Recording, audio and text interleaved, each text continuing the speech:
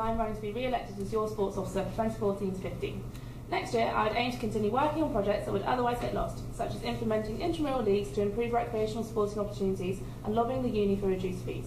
On top of this, I will work hard to get as many clubs as possible sport-specific sponsors for items such as balls, life jackets, gum shields or courses, as well as focusing on implementing an effective ordering system with the new kit supplier and stamping out any problems before they become issues.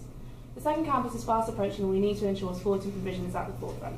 I will fight for this to be the case and will not just focus on the facilities, but on the logistics that the university are currently neglecting, such as transport to training.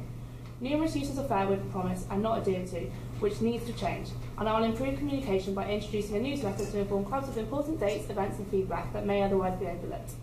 I would also like to introduce a handover period to prevent any new committees feeling overwhelmed or daunted by their newfound responsibilities.